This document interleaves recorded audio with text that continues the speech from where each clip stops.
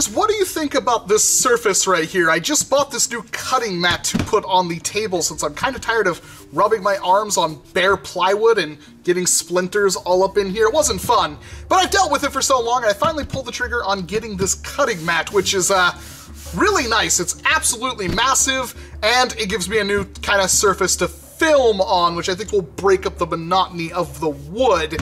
I'll have a link to this exact one down in the description if you want to check out this exact model I'm using, but I can say it's very, very nice and comfortable. It's incredibly thick. The other side is the inverse of this, so it's white then gray. Let me know if you think that's better than the gray and white. I kind of wanted the darker contrast to make things pop out a little bit more, but of course I would like some feedback on that one, because yeah, that's important for, you know, doing videos and stuff like that, but I happen to think it looks pretty good, so let me know. But onwards to what we're actually going to talk about here, which is, of course, the rear loading gates for the Worker Hurricane mags. These are tiny little 3D printed pieces. These were given to me by my friend Greg. That allows you to not only see how much ammo you have left in your magazine when it's in the blaster, but also rear load them to a degree. I will say straight up front, this is not a magical cure-all because of how these magazines work. There's only so much you can do rear loading wise, but it does save you a bit of time. And for something that's meant to be a sidearm secondary and happens to be, in my opinion, the best sidearm slash secondary you can have in the entire hobby, yeah, that might be worth doing. And I don't know if anybody sells these pieces. I'll have a link down in the description to this exact file from Woody7070, but it's like barely any filament at all, really easy to print out, and it's a really quick mod that will give you some added functionality without really taking any away. Even if you don't really want to use the rear loading, I don't think you're going to have a problem with it. So I've already done it to 2 mags here, and that's kind of why you're seeing this video, because I did it to 1 mag, and you can kind of notice the problem here is that this little loading gate thing is twisted like that, and this one's kind of in the perfect spot. And well, I didn't realize that, like, you can move the loading gate thing. I think that's important to make the maximum functionality of these come out. And honestly, I didn't realize I could do that at the time. So the tools you're gonna want a screwdriver of some description to undo these 4 screws on the back. You're gonna want some kind of hobby knife if you're printing these out, because chances are this is gonna be too tight to fit on there. You're probably gonna have to cut it out a little bit. And I would recommend some kind of rubber hammer to kind of force them on, because it needs to be tight enough that it stays on there, but not loose enough that it would fall off by any imagination. So it's really easy. You start off by just unscrewing the 4 screws on the back of the magazine.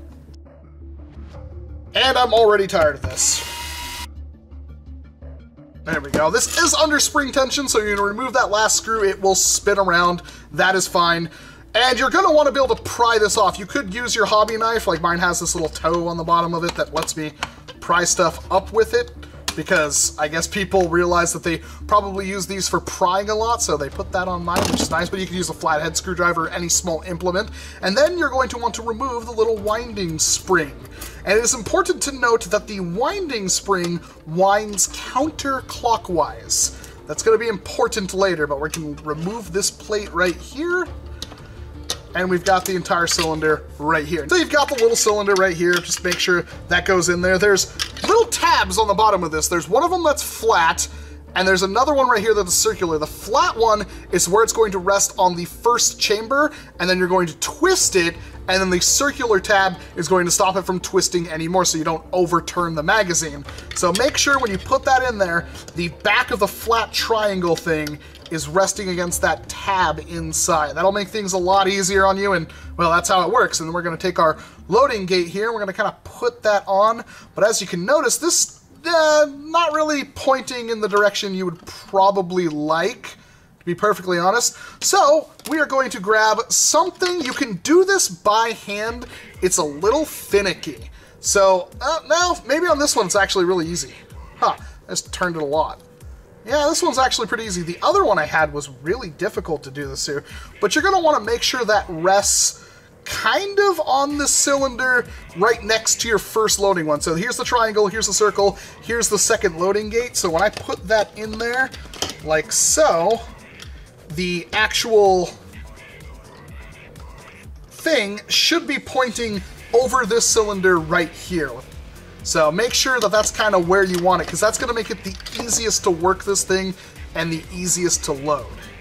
There we go. Now we're going to put in 2 of our screws. Now make sure you don't over tighten these screws, because that will put a lot of friction on the cylinder and it will not make things work out well for you. I don't know why I'm using a normal screwdriver. I have power. There we go. Now we're going to grab our spring, and again, you want to make sure this winds counterclockwise.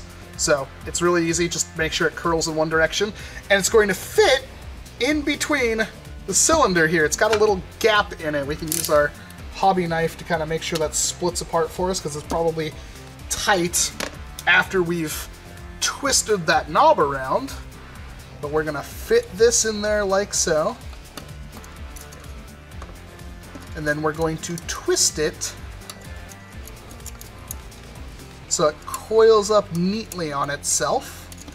And then we're going to catch it in any one of these 4 directions. However, I think the best spot to catch it is all the way over here, pointing towards the finals, the 6th dart cylinder on it.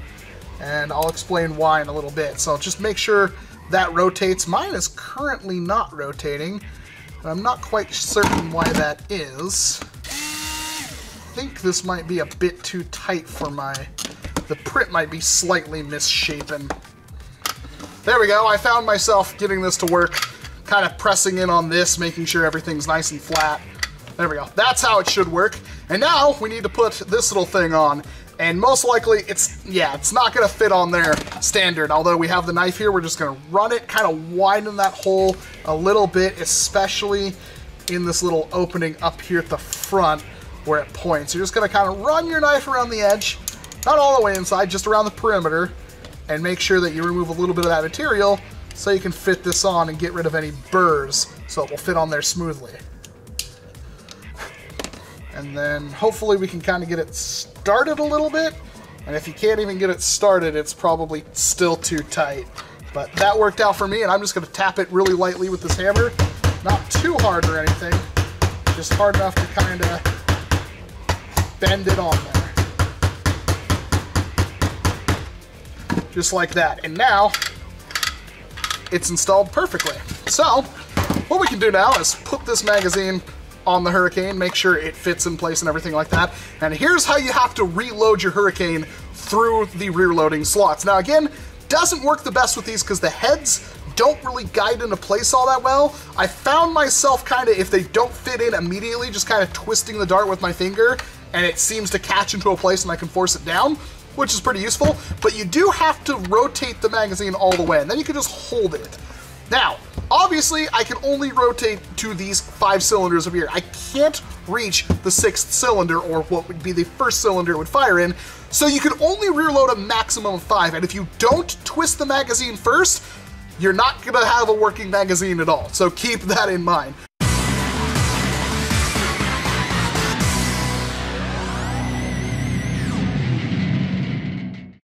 So while I was editing, I came up with a crazy idea watching the footage. What would happen if I removed the circular stop notch that would prevent you from reaching this? It would stop right here normally, but if you remove the circular notch, wouldn't that let it move forward more?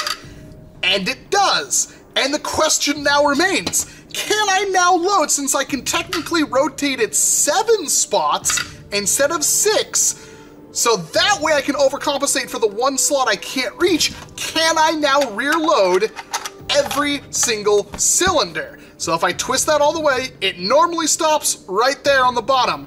Now mine's gonna stop a little bit farther over, and I can still put my finger in there, and it's still, I have it in the perfect position to where I can still reach that chamber just fine. That dart's a little worn out. So now I should be able to let go, and now it's wound up to where it was before, with it still falling on that empty chamber down there, except for now it's not empty.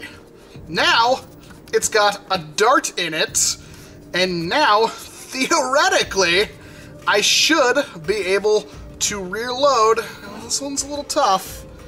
Can we get it? I mean, there's really no reason why I couldn't. It's just the dart one doesn't want to fit. Come on, there we go. And now, I should be able to shoot all 6 darts. Perfect! So, just remove, I cut it with my hobby knife, just remove the little cylinder slot, keep the triangle one with the flat end so it will still catch back like that, but the circular one can go, that way you can over-tighten the magazine. Woo! I'm happy when something works. Gosh. But it's a really simple mod that does give you some functionality. Even if you don't plan on using the rear loading, at least you can see how many darts you have, and it's stylish, it looks good. And, well, that's probably one of the more important things about it. But, again, so cheap, you could do this to every single magazine you have. The magazines themselves aren't that expensive. The 3D printed parts, again, I don't know of a reseller that uses these, but just print out the file or have somebody print it out for you. Put them on all your mags. There's really no reason not to, in my opinion, unless you want to try to keep dirt and debris out of your mag, which could be an issue depending on what you're playing. But yeah, I hope you enjoyed this quick little easy mod that adds something awesome to an already awesome pistol. I still think the Hurricane is the best pistol in the entire hobby, bar none. So anything that makes it better is good in my book. I just kind of wish it wasn't so fugly, in my opinion. Ugh, the Hurricane is so good. I'm Walcom S7, thank you very much for watching this video, and of course, I hope to see you in an entirely different one. You gotta